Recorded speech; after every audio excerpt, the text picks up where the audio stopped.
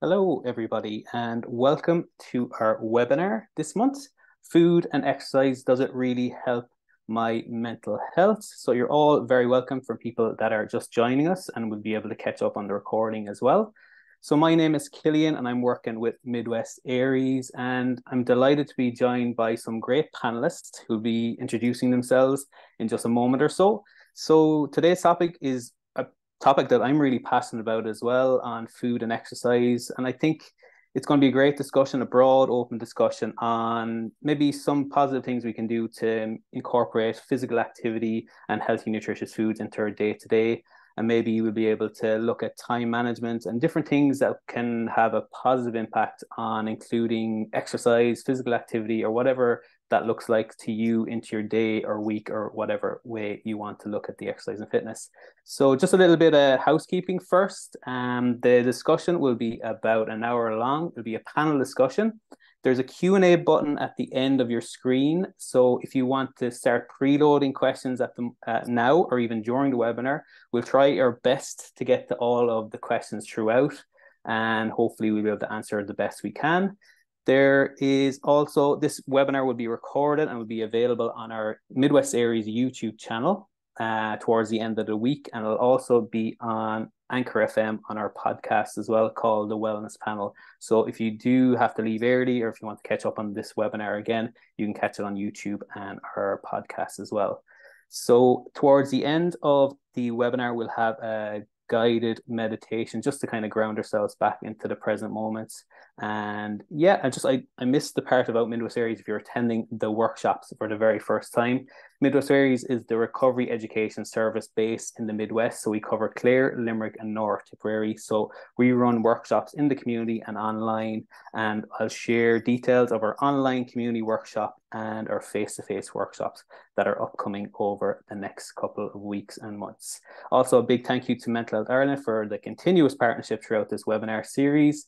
And yeah, it's been great to kind of do different topics over the last number of months. And this is a really popular topic because we've had a great engagement and great attendees sign up for this webinar. So yeah, I think I've covered everything. So I'm just going to invite the panelists to turn on their cameras, and we'll get a round of introductions going. So I hope I covered everything there in the start. So we'll start with Mike. If you want to introduce yourself, how are you doing? Yeah, all good, Cillian. Thanks for the introduction. I definitely wasn't on the last webinar, and maybe even the one before, so it's nice to be back on. And yeah, so Mike O'Neill is my name. I'm the manager with Mid West ARIES, and we're the recovery education service here in the Midwest. Thanks, Cillian. Lovely. Thanks a million, Mike. Great to have you here. Christine, we'll start with yourself again. Just introduce yourself. Hi, Cillian. Thanks for the introduction there. I'm Christine Gurnett. I'm a senior community dietitian, and I'm based in health promotion and improvement. Lovely. Thanks a million, Christine. It's great to have you here, and your experience and knowledge will be absolutely brilliant. So, and Claire, yourself, we'll go to you next to introduce yourself. Yeah, my name is Claire Flynn, and I'm the Development Officer with Mental Health Ireland, and I cover the region of Limerick, Clare and North Tip. I haven't been on these for a while either, so it's great to be back. Thanks for having me, and I'm really looking forward to discussing today's topic as well. Brilliant. Thanks a million, Claire. It's great to have you here once again. So I suppose we'll kick off. Again, I'm just going to prompt people, the Q&A button at the bottom of the screen, start preloading questions, whatever is on your mind, just to answer, that we can answer around fitness or physical exercise, food and exercise, whatever question you have, please put them in now or throughout. So we'll start with the first question. Can certain foods improve our mood? So Christine, you're unmuted already. I'll start with yourself, if that's okay. Sure. Yeah, perfect. Absolutely. I suppose there's a lot of science going on right now looking at the connection between our brain and our gut. But what the evidence so far is telling us, there isn't just one food that'll be like a pill I can take to make myself feel better. So it's about looking at the basics and making sure we're getting all the nutrients that our body needs to function well, and the same for our brain. Does that make sense? I suppose just to think about some of the terms we use around the connection between our head and our body. Has anyone ever heard of the term hangry? Hangry. Yes. So it's a mixture of hungry and angry, and that's exactly what it is. When you get over hungry, you're feeling a bit frustrated, You can't concentrate properly, and you're definitely going to get angry quite easily. I suppose that's a connection right there, you know. And very often the connection between our brain and our gut, it can be circular. So, you know, when you're feeling a bit down, maybe you kind of fall off your healthy eating habits and your exercise habits and things, and then you end up feeling worse. And what do you do then? You go and you maybe get some comfort foods like the chocolates or the biscuits or the ice cream to make yourself feel better. So it is circular. So we need to think about that and maybe just decide to take one small step that might start to change that. So we'd often talk about, you know, I was saying how we have to get a good balance of nutrients for our body and our mind to function right. Fruits and vegetables and whole grains are what we call nutrient-dense foods. So they have loads of vitamins and minerals in them. So they are really important, and they make the base for our healthy eating plan. So how do we follow this plan? The Irish food pyramid actually is, even though it's a trendy term today, plant-based, and the pyramid's been around a long time, our Irish food pyramid is actually a plant-based model. So the first two groups, if you actually had a pyramid built on the floor in front of you, would take up more than half of the whole area of the pyramid, and they're all plant foods. They're your fruit and your veg and your whole grains. And then in all the other food groups, there are plant options as well. So just keep that in mind. I suppose what's really important though is to do a little thinking and planning around your diet. And if that's the first step you make, that's a good place to be, you know?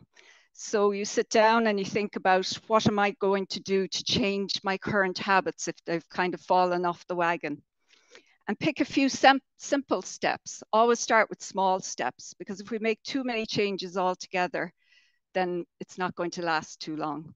So I would say sitting down, having a good look at your routine and your environment where you work and where you are at home, and thinking about small steps you can take to improve your healthy eating and maybe your exercise. One of the big things I will say is don't skip the meals, because that's when you get hangry and you're feeling down and low. Really important meal is breakfast. So that old adage about breakfast being the most important meal of the day absolutely stands. You're getting up in the morning, you've been fasting all night, and your body needs energy. And your brain in particular can't function without some bit of glucose. So it's really important to have breakfast. Now, when I say breakfast, it doesn't have to be a traditional breakfast or a sit-down breakfast. It could be grabbing a piece of fruit or taking a quick yogurt with you on the way out the door. Anything at all that you can get that energy started in your body so your mind can function as well. There are lots of other things you can have for when you're hungry. Snacks. Having a fruit bowl around the house is a really good idea, and a piece of fruit can often take the edge off if it's not mealtime. Go ahead.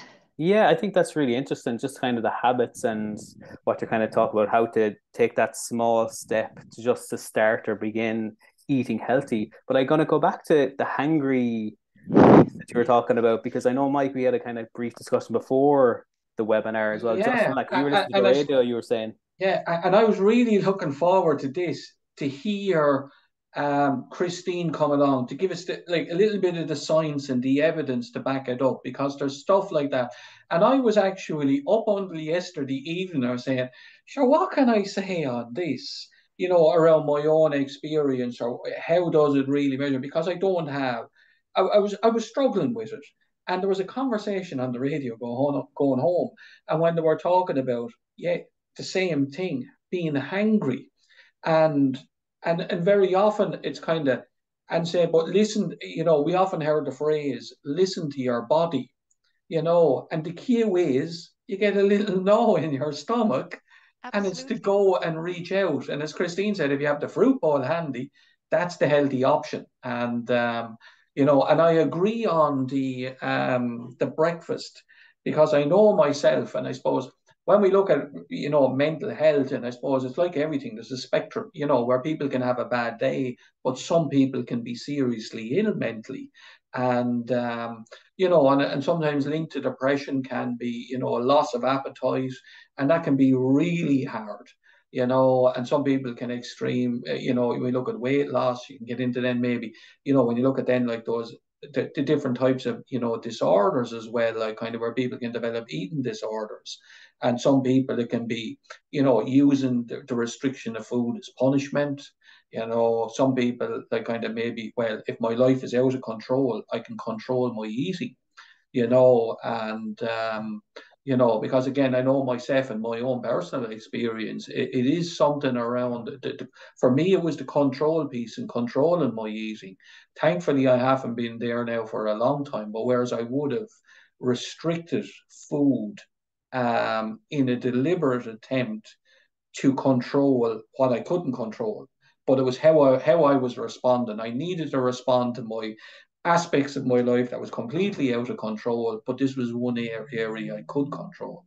You know, so again, and I suppose it's about, you know, sometimes we were even laughing earlier on, and it is about like kind of having the balance, you know, balance what we eat, you know, and it is okay to have the treat. And I know for me and my routine is I'm healthy Monday to Friday, and the weekend I'll have my ice cream, I'll have, you know, I might have a drink, you know, and eat maybe a bag of crisps and relax. But it's with intention of come Monday morning, back in the game, and it is about that balance on the diet. And as I say, I'm a big advocate, and I was saying here, I know we shouldn't be doing product placement, but it is my favorite food, and it's Flahaven's porridge. I just love it. Yeah, you know, and maybe it's the Waterford man in me coming out, but I have it every morning, winter and summer, and it doesn't matter.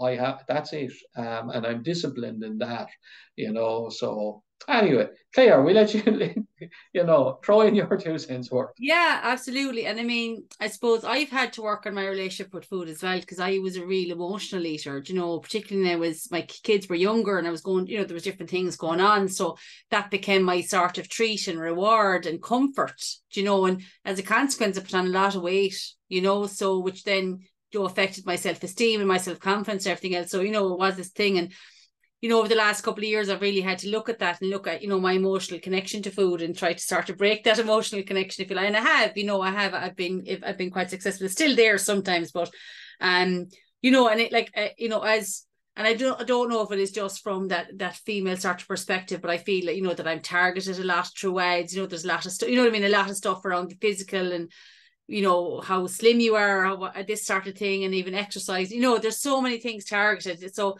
I could find it very confusing about like there were so many different, if you like, rules or ways. So trying to figure out a way that was going to work for me became incredibly overwhelming at times, you know. So, you know, as I've gotten older, and particularly as I'm a postmenopausal woman now, and different things have been going on for me. So, and you know what, I have time and I have resources now as well that maybe I didn't have before. I'm maybe getting a bit more serious about it. But what I've learned, what age and working on that emotional eating for me has taught me is that actually the simpler it is, the better. And I love that you're talking about porridge, Mike, because it's such a simple thing, but it has such amazing benefit. But, you know, anyone who's on social media can see all these like overnight oats and this sort of breakfast and that sort of breakfast. And it can be like, I don't know what to cook for breakfast. I'm just going to grab the handiest thing. Do you know what I mean? It can feel very confusing. But just to give you a bit of insight, so I've come a long way in my journey in that respect. And as I said, I found the simplest is probably best. And, you know, just to keep it as simple as I can in terms of just having more vegetables if I can, you know, and all that sort of stuff. But definitely having my meals has been a huge part of it, about making sure that I have my breakfast, that I have maybe an apple at mid-morning. And, you know, that has really, really helped me to stay on top of it as well.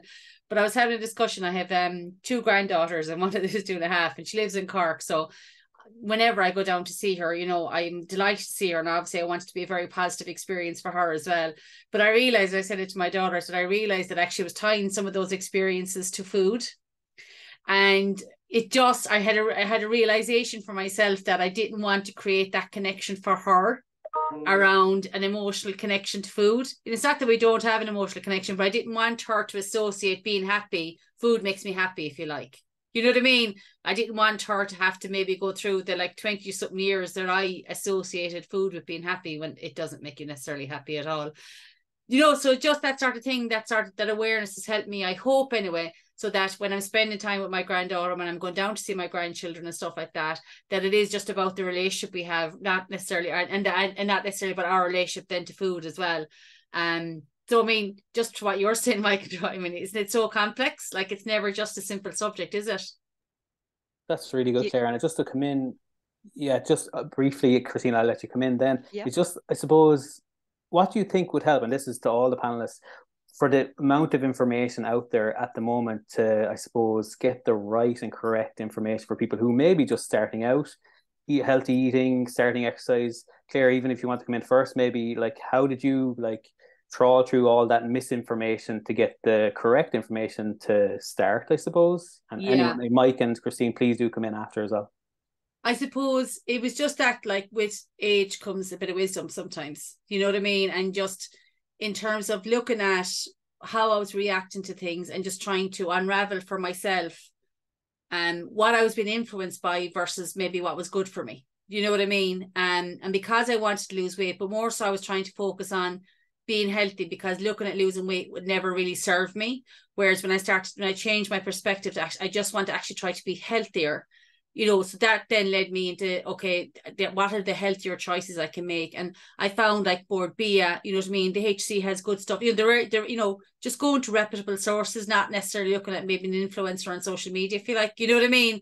And, you know, sometimes it was recommendations of stuff like that, but, you know, so that is, you know, where I've started to go. But then being a woman who's 55 and my body has different needs, you know, in terms of that as well, and what will serve me as I get older as well, you know, was another perspective that I've recently come into. So learning about that. So, I mean, I suppose for within that as well, it is an idea of, it can depend on, I suppose, where a person is in life, because their nutritional needs, like we still need our nutrition, but there might be other nutritional needs. And like Christine can obviously correct me on this if I'm wrong, but just say like, if like my daughter, like she's breastfeeding at the moment, so her nutritional needs, you know, could be quite specific to what she's currently going through, versus myself as a 55-year-old woman, you know, my nutritional needs, you know, could be different in some ways. And it's not that, for me, it's the simple stuff stays the same. Have the vegetables, have the fruit, you know, try and eat healthily as I can, but there might be one or two other things that I can pull in that can maybe support me in trying to be healthy. It's complex though, you know what I mean? And we've so much information being thrown at us. So I found, for me anyway, just trying to simplify it. Okay, what are the simple things? And the food pyramid is actually a great way to do it, Christine, isn't it? I feel anyway, because it's very simple. Absolutely. Just eat a lot of this, a little bit of that, and less of that. You know, that's how you're making so much sense there, Claire, and a lot of what you're saying, you know, the thing about body image in women, although it's beginning to be for men as well, is a huge issue. And our life, you know, life stages really do affect what you can eat. And unfortunately, as you get older, you have to reduce your calories, but you still have the nutrient needs. So when I was mentioning there about nutrient dense foods, that's what we have to be focusing on, you know. It's such a complex thing. Everything affects what you eat. I mean, I started off kind of jokingly talking about how we connect, even in language, your head and your gut, and it's everywhere around you. It's whether you're stressed at work, it's whether you've got a busy family life. It's a lot of people even don't have good confidence in their own cooking skills. So it's easier to get a takeaway or something else. So nobody will critique your cooking, you know. But and this is where I would really encourage people to go online, because there's just a wealth of cooking skills and recipes to be got there now. Of course, you do have to check what's healthy and what's not so healthy. And I actually have a few recommendations that I'll be making later around where to go for those. And there's a really good cookbook called 101 Square Meals that I'm sure a lot of people have heard of before, that has budget-friendly, healthy, easy to make meals. And if you are doing a Google search, put in easy and healthy into the search as well, just to kind of filter out some of the other stuff. But there's no reason to be challenged about your cooking skills anymore. And also, you can use convenience foods in a healthy way. You know, if you are stuck at the end of the day and you want to throw something in the pot and you only have one can of soup left, you probably have some frozen vegetables or some vegetables in the fridge. Toss them in with it. It's going to make it more nutritious and make it go further, and it's a budget meal as well. Even the old beans on whole wheat toast, that's not a bad option either, you know. So there's lots of simple things we can do. But Mike, you were also mentioning about during the week versus the weekend. And I think that's a problem for everybody, you know, because your week is usually very structured and then your weekend's not so much, you know. But I would encourage exactly what you were saying there, Mike, you know, to have a plan for the week, at least from Monday to Friday, and just keep things in mind, maybe over the weekend. I know it's more difficult, but I would say, and to me, sort of everything goes back to planning. If you're going to be, by the way, if you're the shopkeeper, if you're the person who does the shopping, you have lots of power, so you can decide what comes into the house in the first place.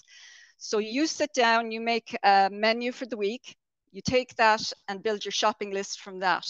If you invest that little bit of time over 2 or 3 weeks and change your menu up, you can then just continue to rotate menus. First thing chefs learn in chef school is rotate your menu, you know. And then it makes things a lot simpler, and it gives you a plan for the week and helps you stay on track, definitely. Yeah, it's a joke I have at home where I say to my other half, and when I'd open the fridge and I would say, "Will you stop buying food? They'll only eat it." You know, so it is about, like, you know, whoever controls, you know, whoever does the shopping controls what goes in. And again, maybe don't shop on, we all know, don't shop on an empty stomach, you know, because everything looks attractive. You know, you get cravings for stuff you wouldn't eat from one end of the week to the other, and before you know, you're buying it. And I think, and I suppose I'm going to take a little bit of a leap here as well, and I'm getting ahead of Cillian because he's the MC today. But I suppose the link between when we bring it back to mental health, and sometimes even because I know, and I suppose I was, a club cyclist for many years, and we say when I started, it was all protein, and then it became all carbohydrates. So even though I would have always had a very healthy eating pattern, I still became mentally unwell. You know, so while it's not the panacea for all illness, because, like, you know, it was like the first psychiatrist I ever met, he said to me, "I can make you feel better. I can't make your problems go away." You know, and that was to use medication, and it made perfect sense and gave me great clarity. But I suppose, while, you know, it can have a preventative piece, but as part of a recovery piece, it probably it's just as valuable in helping somebody as much as medication, you know, and to coming back to that exercise piece. And, you know, and I agree very much with what Claire said as well about that shift and acknowledging that you're older, you know, whereas I turned 61 a couple of weeks back, you know, and it hit me, I suppose COVID hit me hard, and around the restrictions, and whereas I was doing a reasonable amount of cycling, and I go for a lovely cycle here in Limerick, and I go off on my own, and I actually refer to it as, because it meets a need, and I call it my comfort cycle. So when we use, so sometimes, even if we can change the narrative around, like, well, comfort food, so I go for a comfort cycle rather than comfort food, and both. And I suppose I'm trying to be kind to myself, because I have to acknowledge I'm not the young fella I was before, and I'm not bomb proof. And like as Claire said, is around this kind of stuff. But I'm still struggling coming out of COVID, and it's about being kind to ourselves in it. And it comes back to, I think, what Christine said in the very beginning. It's not, don't just dive in. It's the small steps. It's the little bit. Start, and you might start feeling, yeah, I'm actually feeling okay today.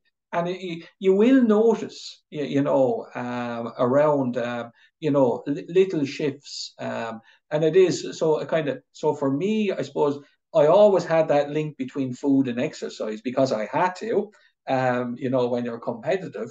But as I'm getting older, I suppose I've always had that awareness. But I suppose, you know, when we become unwell, I think it's kind of when we figure out what works for us in our recovery, and it will involve exercise of some description, even if it's going for a walk, you know, and it will involve diet.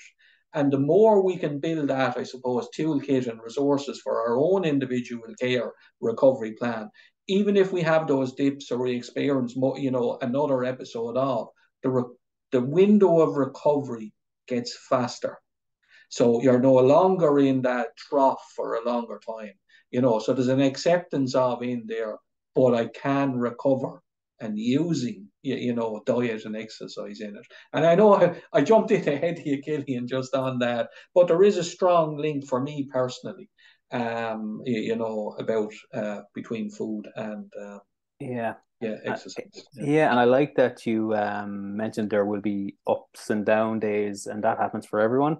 But I'm just going to throw out a question because you talked about the link between food and exercise. How would you get the balance right between both, that they're both kind of like that you're eating nutritious, healthy food on a day-to-day basis and you're exercising whatever way that looks like for you? How would you keep that going? Obviously, there will be ups and downs. You mightn't get it in every single day of the week, but how would you maintain a good level of healthy nutrition and good exercise as well? Anyone can come in on that. Can I come in there and just say, I'm nice to myself as well, in terms of I do the best I can every day. You know what I mean? And some days it's maybe not as good as I could potentially do. And I don't kill myself over it. Do you know what I mean? I don't beat myself up if maybe I didn't hit, everything that maybe I wanted to hit. But it's like Mike was saying, in terms of, when anyone does, I think the basics as well as they can do them. Which is, trying to eat as well as you can, maybe trying to get some rest, maybe trying to get some, good sleep, and different things like that. Like, I had to find different ways to comfort myself, because it wasn't that I still didn't need comfort at times. I just had to find other things instead of food to do it for me, and I found different things to do that. So there was a bit of like self-reflection around that, and maybe trying out things and seeing like what does work for me. Like, I just bring it up because I often talk about it, in other workshops and stuff that I do, like having a bath. Like, there's some people, and it's just one of the most comforting things in the world, and I hate baths. Do you know what I mean? So it's not something that would give me any sort of comfort, but actually I do quite like a nice shower, so, I had to find other ways to comfort myself. But the link for me, what I find for myself is, like Mike was saying, it's figuring out, what works for me, figuring out, like, if I eat well, and if I try and get in a bit of exercise and stuff during the week, generally my mood is better. And it's not so much that, because I can let those things slip, and I had said that before we came in here. This last 2 weeks I've been letting certain things slip, and what I find is that gradually my mood and my resilience and my ability maybe to do other things is getting lower and lower and lower. And I've learned enough about myself in my own self-reflection and just doing work on myself to catch myself now sooner. You know what I mean? That I don't let it go on for months and months where I'm feeling like absolute shite. So it is that reflection piece and stuff like that as well. But it is the basics for me anyway.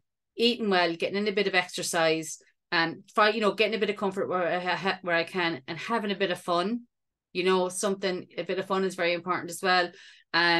Just really, really works for me. But they are all interlinked. Like, having healthy food or eating well is great, but I need the exercise as well. And I need sleep as well. I need all those things to start to go well for me if I can.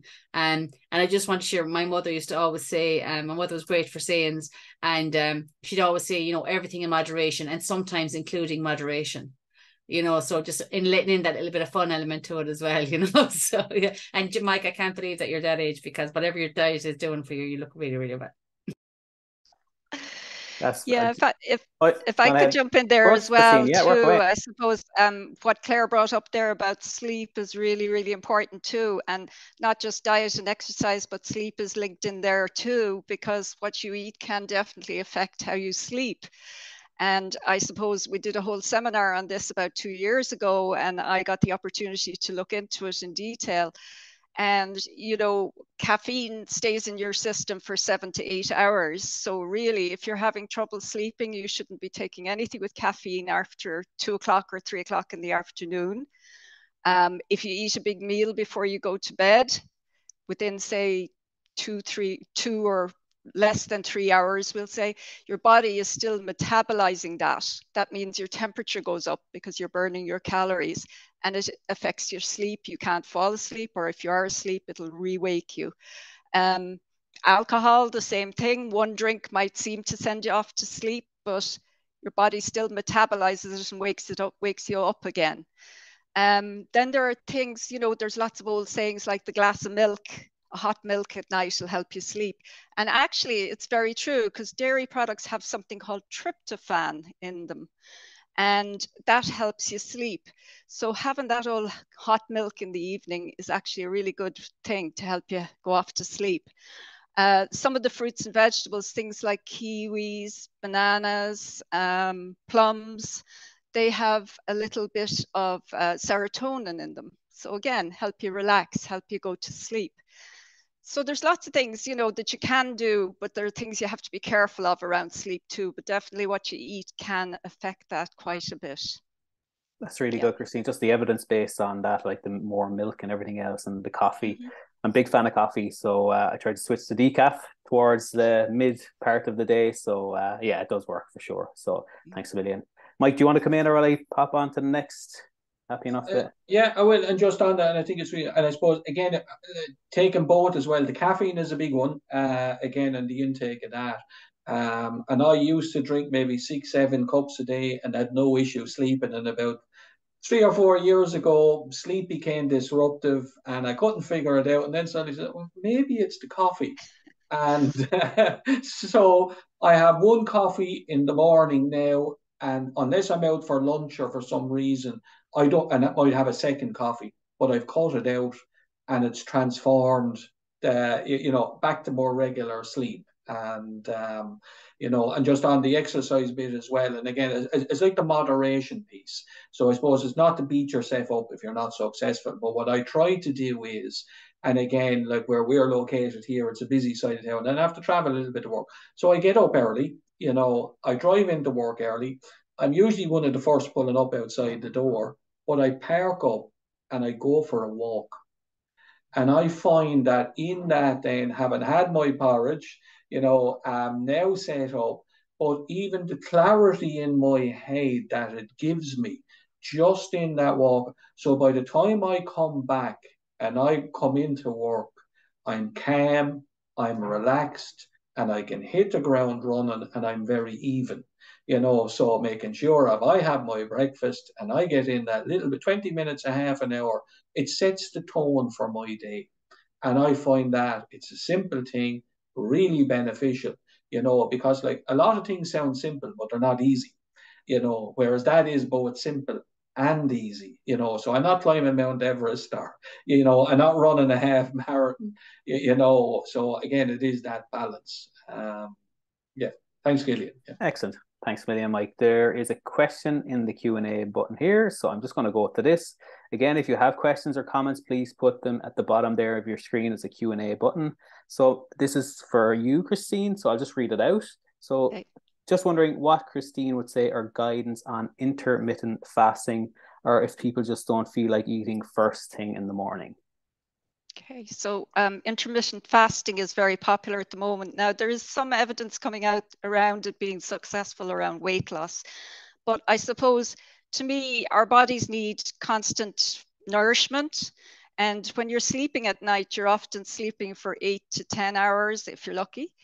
And that's kind of intermittent fasting as much as you should be doing in the day.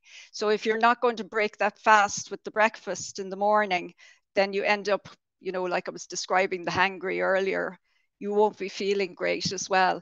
And the evidence would say that people who eat breakfast in the morning get a good start to the day, and it sets you up so that you don't overeat later in the day either. So breakfast is really important. And like I said, your brain actually needs glucose to function.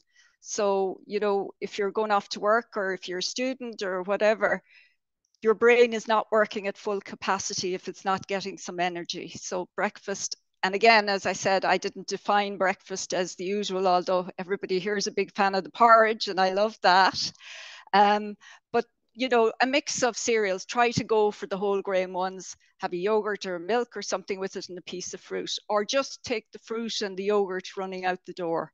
Something simple just to get that bit of energy into you for your mind in the morning. And I know people say they don't feel like breakfast, but that's because your body's attuned to the fact that you don't usually have breakfast and it's shut down. So when you start by prompting it with something small, like even the banana the first few days, then your body will start to recognize, oh, actually, we are stopping for breakfast, or we are having some energy. So it'll change a little bit for you. But I'd really encourage people to try and give their day a good start by having a wholesome breakfast. Excellent. Thanks, Christine. I just want to go on to maybe time management. So would you have any tips for managing time effectively to just include healthy eating and regular exercise into the day or the week? I know we kind of touched on it, Mike, you kind of mentioned about going for the walk first thing in the morning or anything at all, managing the time, because we all working day to day, leading busy lives and trying to schedule in if it gets late in the evening or whatever it is, and it's just, it feels like it's too late to exercise or whatever it is. So would you have any tips on how you manage your time to, even if it's 10, 15 minutes of exercise, what do you do yourself? So I'll let anyone come in on that, if that's okay. Yeah, I'll take that if you like. Thank you, Christine. Mike, you come in after. Yeah, thanks. Yeah, I suppose I really encourage people to think about, it's an exercise I get people to do sometimes, about sedentary time. How long are you actually sitting? How long are you sitting at your desk? How long are you sitting in front of the TV or at the screen or with your phone? Or even some people like to sit and read.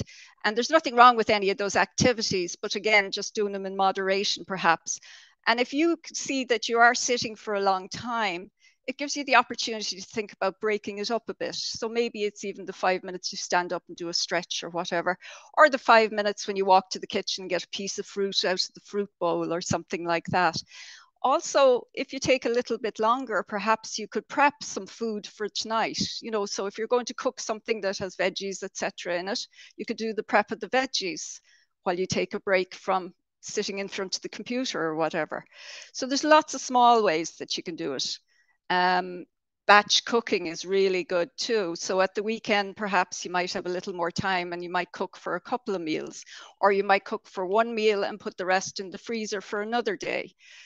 It's time management is really key to a lot of things. So having a look at your day, maybe keeping a diary about what time you spent doing different activities and having a look at that and seeing how you can fit the exercise or the nutrition piece in, definitely. That's really good, Christine. Really, really good information there just to manage time effectively. And I'm going to give my own tip as well. I have a timer. It's like I set a timer for 2 minutes on a task, for example, if I was to go stretch for whatever, but I never stop after 2 minutes when the timer goes off. I always continue for maybe 5 to 10 minutes. So that was a simple trick that I got. I think it was Atomic Habits from James Clear's book that kind of just got me just set the time for 2 minutes and you just continue on. You're not going to stop after 2 minutes. So hopefully that'll be helpful to someone out there. Claire, do you want to come in on the time management piece? Yeah, and I suppose just when I think about the different phases of my life, just say maybe when I had younger children and working as well and everything else, and time can feel very time poor. And the focus on eating can be around like the dinner, making sure the kids get something in their bellies, and maybe at times I didn't focus as much as maybe what was going into my belly, But what I have a bit more time and stuff now. But what I did find though was that a lot of supermarkets now and stuff like that are doing prepared foods now, and it's not something that maybe you might be doing every night of the week. But like I get sick of it. I don't want to cook dinner 7 days of the week. You know what I mean? I want to break like at least 1 or 2 of the days. So those can be a nice option for me because it takes 20 minutes to usually to cook them, and it might take 20 minutes for the takeaway. So I want to be more healthy. So I might do that. What I find is that again, I just try and do the best I can. But one of the things I learned about my relationship with food was that I wasn't giving it enough importance either as well, so that I was like, if I was skipping breakfast or something like that, that then by the end of the day, I was nearly binge eating, I was eating like high sugar, high fat content foods. And, all I was doing was putting on more weight and stuff like that. So I had to start to rethink about that. And that's exactly like what Christine was talking about, was I wouldn't have been a big breakfast eater or stuff like that. But once I actually got into a routine and made a commitment of like, say, having a bit of breakfast, having a bit of lunch, at certain times. Now my body tells me when I'm hungry. It tells me at those times. It's gotten used to eating at those times. So now coming up to that times, I know, okay, it's time now, I need to eat. So, I will take that break for myself. And it's good for my head as well. It gives me a break from maybe the day's work or whatever else I'm doing. But it really helps me to stay on top of my nutrition. When it comes to exercise, I find if I don't do it in the morning, it gets harder and harder as I'm going throughout the day to do it. So if I can get up and get something done and get it done, great. If I have to do it in the evening time.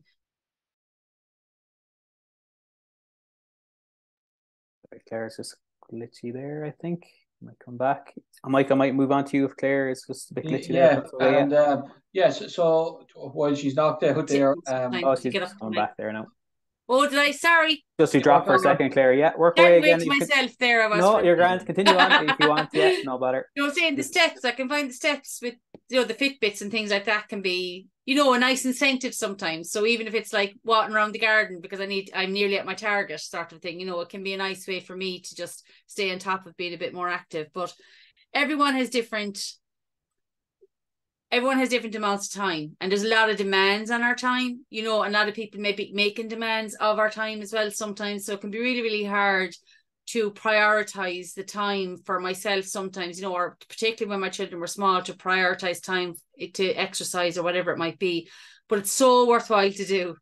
You know, it really is a thing of not only you know, would I be, you know, am I hopefully doing it for myself, but hopefully I'm helping the people around me who I want to be, you know, healthy as well, to be healthy as well, you know, so I'm modeling maybe good behavior as well. You know, it really is that sort of, you know, like doing what I do, not what I say, do that sort of way. So I want to be a model for that as well.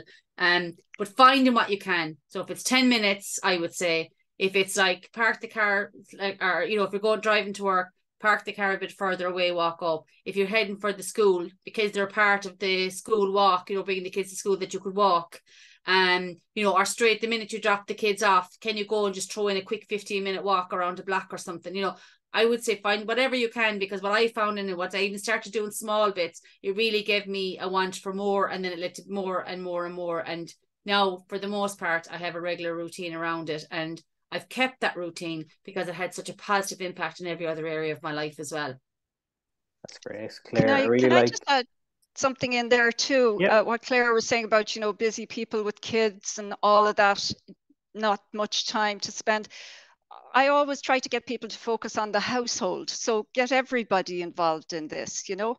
So we're back to school now. It's September. We're going to try and eat healthy for everybody in the house, and we might even save some money for some special treat later, you know. Maybe have the kids help you plan the menu. And then, you know, there are lots of little tasks you can give even quite young children in the kitchen. I came across a study recently about how people are losing cooking skills because they're not in the kitchen as kids. You know, moms are so busy coming in from work, they just want to get the dinner on the table as quick as possible, and having a child hanging out to you and asking you questions, etc., just takes too much time. I'd encourage people to look at that and encourage children to get involved. And even if they are quite small, you could help them with setting the table and things like that. And as they get bigger, they can help with chopping the vegetables, and obviously older, then actually showing some of the cooking skills to them. And it's really, you know, it's for them as well, so that they have these skills when they go out to live on their own or whatever. And I think it does take the pressure off you having to be the one making sure everyone's eating healthy as well. So get the whole family on board with the thing. I really like that, Christine. That's great. Just getting everyone involved, and they all have a piece to play in cooking the dinner or cleaning up or whatever it is. So that's great. And just to go back on Claire, the modeling good behavior, good habits, I love that as well. That's really, really good. So hopefully that's useful for someone out there as well. Mike, were you going to come in there? Because there's just a few in the Q&A, and I'll get to them then. Yeah, just briefly on that, because again, I know I gave the example of getting up early, going for the walk, but I find, and again, it's back to listen to your body when you're going to do exercise. So you will identify when you're at your freshest, because I know by the time I'm out of here at 5 o'clock and I get home, the last thing I'm going to do now is put on my walking shoes, turn around and go for a walk. So I do this. So feel when you're most energized, and then maybe plan an exercise when you're most energized. And also so when we look at mental health and having only, you know, enough brain power, because I'm at my best in the morning, so I deliberately schedule any important meetings, negotiations, big decisions that have to be made where they have to be trashed out. So those are all done earlier in the day. Unless I have to, I will not schedule in something like that where I need to be at my best. So again, it's been that being aware of where you're at in energy levels and when you're feeling the best. So, and plan your day then around cardio. And a simple tip, if you say, I'm going to try a little bit of walking, but I'm lacking motivation, get a buddy. So if you commit next Tuesday night at 7 o'clock, we're going for a walk. The last thing you'll want to do is let that person down. So it gets you out. So it's like as Cillian said, once you start taking those first few steps, you're off. That's it. Thanks, Cillian. That's really good. And that was one of the questions I had as well around motivation. So I might just delve into that for a minute or so, and then we'll go to the Q&A. What do you do when you feel you're, for someone out there listening, lacking in motivation and cannot put on the walking shoes or whatever it may be to get up and go? I know you've been talking about starting small or starting with the first step to get outside the door, but if someone can't even get that first step, like what would you recommend someone to do? And anyone can come in there, if Claire, Christine, or Mike, whatever. Well, what I will say is that like motivation is a great thing, but what could motivate you? So for me, when I started actually thinking about being healthy rather than losing weight, was a better motivator for me, because losing weight felt like a losing battle. Do you know what I mean? So, that because so I suppose find your motivation. For some people it is about their mental health. It's not about like the physical impacts of something, it's about the impact it's going to have on their mental health, and that's why they do it. So it's about the motivation. It's like, I want to get fresh air, I want to see I want to go for a walk with my friend.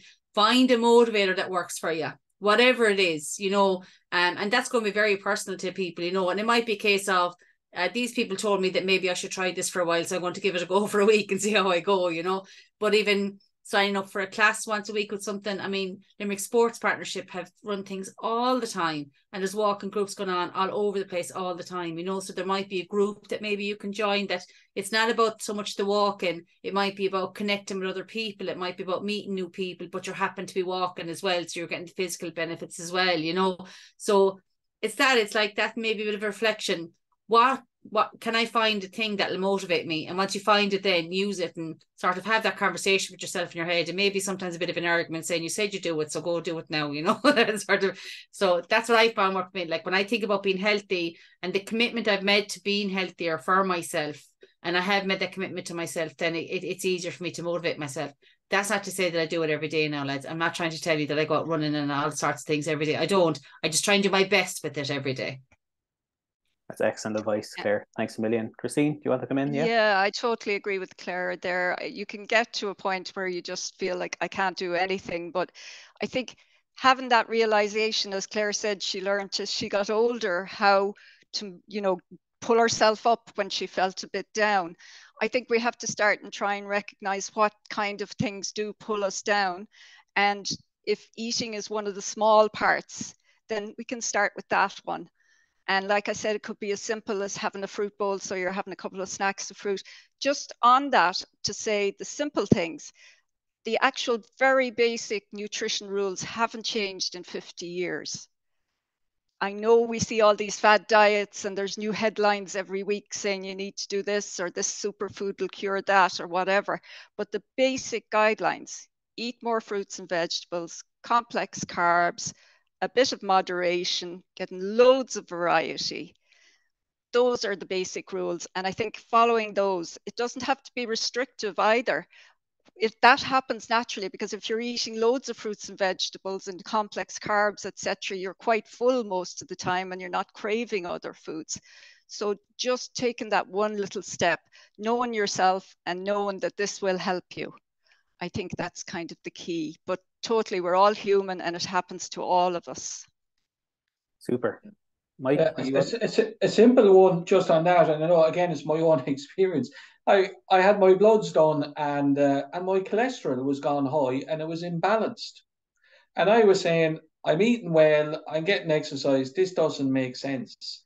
And I just introduced Monday to Friday eating mixed nuts, and that restored the balance of my cholesterol. Simple as that. Nothing else, didn't change another thing, and it was just nuts. I thought sure. that was it. The bloods came back, yeah. So I'm interpreting what you're saying there, Mike, and I'm presuming that your healthy cholesterol was low and your unhealthy one, your lousy one. The LDL when was high. so like what it was around, we'll just say it was around 5.0, and say I think I had 0.5% good cholesterol, 4.5% bad cholesterol, Yeah. and just by introducing the nuts, it balanced. You brought the balance back up. Yeah, absolutely. So what you were doing there was introducing those poly and muffas, the puffas and the muffas, as we call them, the polyunsaturates and the monounsaturated healthy oils and fats into your diet. And you probably were cutting back on the saturated fat, even though you didn't notice it, perhaps, you know. And that helps then. So yeah, there are 3 types of cholesterol. There's your total cholesterol, which is the one figure they give you, and then the other 2, your HDL, which is your healthy cholesterol, H for healthy, and your LDL, which is your lousy or your bad cholesterol. And something simple like that could change the ratio and make things different for you. But again, nuts are right on the pyramid there. Yeah. One of the basic foods, you know. So yep, well done, Mike. Lovely. Thanks a million. I'm just going to, conscious of time because we're nearly at 3 o'clock. So I'm just going to go to some of the questions in the Q&A. So the first one is, wonderful presentation. Thank you. I heard so many profound insights in 30 minutes. I have 2 questions. Is magnesium for menopause good for bone and joint aches? That's the first question. And then for children, is there any sensible advice around practicalities? How many meals? Do I let them have free rein in what to eat? They are 10 and 12. And one has intellectual disability. Would you recommend vitamins? Thanks so much. I listened to the recording. I appreciate this topic. So there's a couple of questions in there. Christine, I don't know, do you want to answer some of that? Yeah. The magnesium maybe first? Yeah, I can deal with that one fairly quickly, I think. Yeah. I'm not going to go into the detail of it, but Perfect. I actually did a seminar on menopause, and I know you mentioned that, Claire, as well, and it would be of interest to half the population at least. So what I'll do, Cillian, is I can send on the link to that later if that's feasible. And absolutely, you could perfect. perhaps share Perfect. share yeah, I it could with share it people in the rather than going learner into all pack. the detail on that Absolutely. now. On the children, I think you said it's fussy eating is the issue, I think there, and Just one of them has a learning disability. Intellectual disability, yeah. So just kind of, yeah. How many meals do I let them have free rein and what to eat? And would you recommend vitamins? And that was the other. Again, there's a wonderful, she's kind of the guru of fussy eating in America. Her name is Ellen Satter, that's Satter. And she runs an institute and she has loads of information on fussy eating. And what she does is she looks at the whole environment. And also she has a theme that she talks about, which is called the division of responsibility. And she has certain responsibilities she allows to the child, no matter how small they are, and certain responsibilities that for the parent. And once you fulfill those responsibilities, you've done your job. So not to beat yourself up and get overstressed about it, because that's adding to the stress in the whole situation as well. So anyone that's got fussy eaters, I would highly recommend going and looking up Ellen Satter and reading up. She has a blog, she does loads of stuff, and she's published a few books, and she's just wonderful when it comes to fussy eating. Excellent, Christine. There's another question kind of similar to that as well. Any thoughts on air fryer, fussy child, only chips and goujons and toast, age 10? Is this a better option? So maybe that could be the signposting to that, what you mentioned there. Yeah. Yeah. And just the air fryer, I haven't got one myself personally, but everybody tells me they're great. I suppose it's another piece of equipment for the kitchen, I guess. But yeah, it seems like you can cut down on the fat with it too. And if it does a good job and makes the food tasty, then that's a bonus there, absolutely. But I would also recommend that person goes and looks up Ellen Satter and gets loads of information there on the fussy eating piece. Perfect. Thanks, Christine. Sorry to be throwing all the questions your way now. Problem. There's a few comments here as well. A bit of housework is good exercise or running on the spot waiting for the kettle. It's brilliant. Mike, are you going to come in that? Sorry, I thought you were on mute. And it just when I read that one in the chat, it reminded me of the press photographers awards, and there was the winning photograph was an elderly gentleman, like I think he's in his 70s or 80s, and during lockdown, the photograph was him running around doing loops in his own house, and it was a brilliant shot. It was just magnificent. But here he was running in his house. You know, it was fantastic, you know. Brilliant. Thanks a million, Mike. Well, can I just say, if yeah, go ahead, anyone's ever hoovered an entire house, you know how much physical exercise that is. If anyone wants to spend the whole day cleaning your house from top to bottom, you know that's good physical exercise.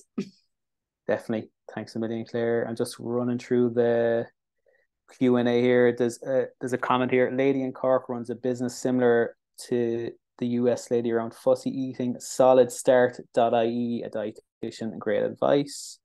Another question, I think. I have 2 hard-boiled eggs every morning for breakfast. I've seen some info online saying this could be bad for cholesterol, but I find the eggs great for mental clarity. Is 2 eggs a day okay? Cillian, I'll take those last 2. The woman who suggested in Cork, the dietitian that runs Solid Start, is actually a colleague of mine, and she does a great job, and she run workshops and all sorts of stuff as well. So www.solidstart.ie, or she's on Facebook actually. Solid Start. The eggs, I think, was the other one. Yeah. The eggs, yeah.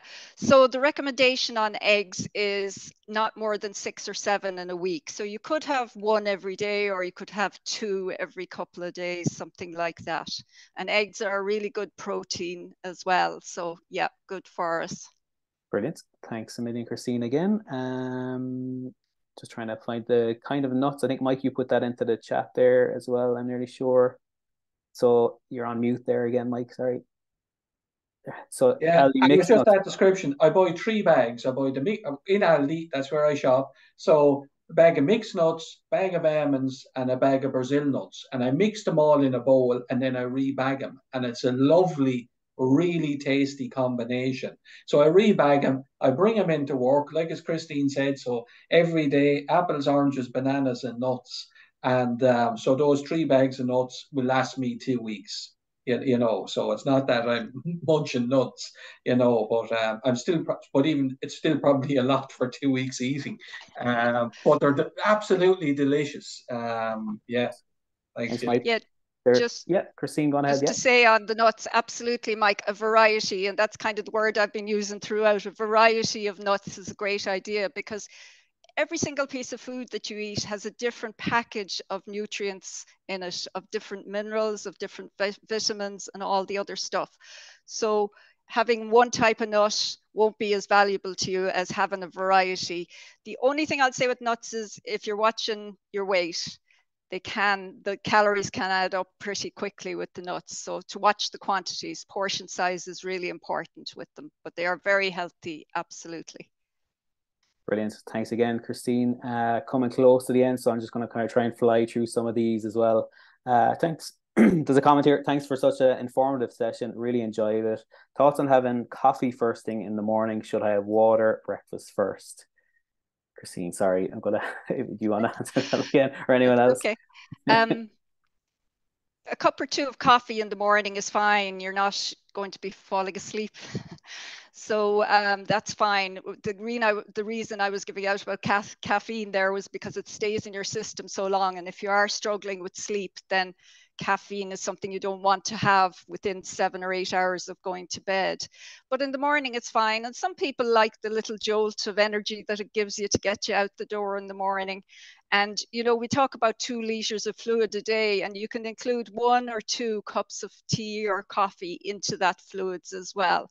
So I try not to be one of these dietitians that are depriving people of everything. But yeah, absolutely okay in the morning. Brilliant. Thanks, Christine. There's another comment here. I add nuts to salad, especially walnuts and flaked almonds, crumble them on top and add them to yogurts. It's great. Another great idea. Are there any foods that drain my energy or not? It's a question there. Yeah, high fat foods tend to make you feel very sluggish, you know. So I would say, yeah, if you're eating a high fat diet, you probably won't have much energy overall. You get calories, but you won't get the energy. Brilliant. Thanks again, Christine. Another question. Any foods you can recommend for serotonin? Yes, I had serotonin. I know that the tryptophan turns into serotonin as well. They're quite linked. So the tryptophan foods that I was talking about, 2 kiwis actually at night is good for serotonin, and turkey, fresh cooked turkey or chicken actually has the tryptophan in it as well, which helps boost the serotonin.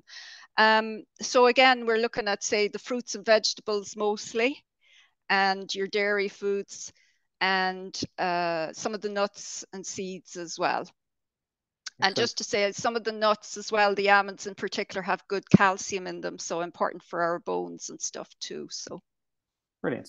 Thanks again, Christine. I'm just going to read out a few comments as people as well. I've learned a lot today. Thank you so much to everyone. So another comment here. Well done, Cillian, and all the guest speakers. Fab event. And I'm just looking through now. I know it's 3 o'clock on the button now. So yeah, if there's anything that we missed, I suppose we can follow up in the learner pack and send it, like, even if there's any additional resources that we can send on. I'm just gonna, Christine, I'll share the slides and I'll share the information on the recipes there.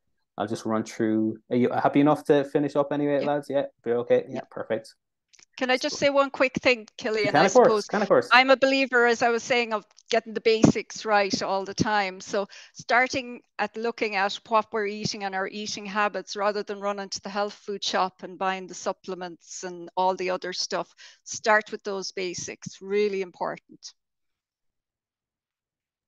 Great, thanks a million, Christine. Again, I'm just going to share this in a full view here. So this is our Mid West ARIES online community timetable. So this is the upcoming one starting next month. So a range of different workshops: resilience, exploring anxiety, managing anxiety, self-care, building my resilience. So all these workshops can be booked through Eventbrite if you haven't attended before. So it's midwestaries.eventbrite.ie, or you can email myself, Cillian.Keane@hsc.ie. Then we have a workshop face-to-face. This is coming up in September in the Lighthouse in Kilrush, County Clare. So it's the anxiety series, part 1 and part 2. So exploring anxiety and managing anxiety. So that's in partnership with West Clare Mental Health Association in the Lighthouse, Kilrush. This is where we will have our YouTube, our recording of this webinar on YouTube, and our podcast link as well, the wellness panel. And this is all the links to our Facebook, Twitter, and Instagram at Mid West ARIES, where you'll find us. And the email is there for myself, Mike, Margaret, as well in ARIES. And then this is Claire's. If you want to come in on this, Claire, for a second, yeah. Yeah, absolutely. That's my contact information there.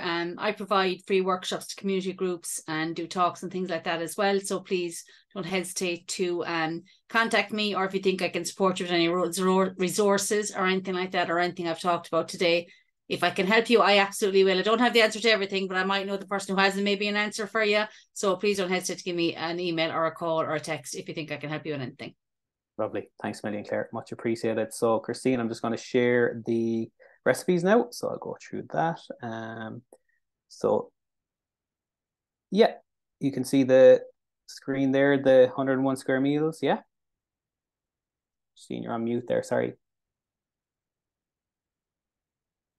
Sorry, Christine, you're on mute there. Sorry. You're grand, no worries. That's the 101 square meals there. That's the cookbook I was talking about earlier.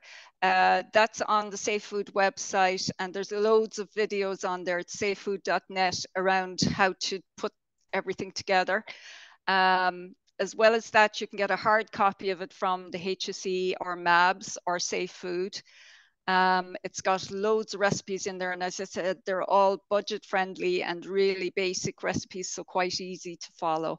And just one thing there too, if you're trying out a new recipe, always stick to the recipe the first time.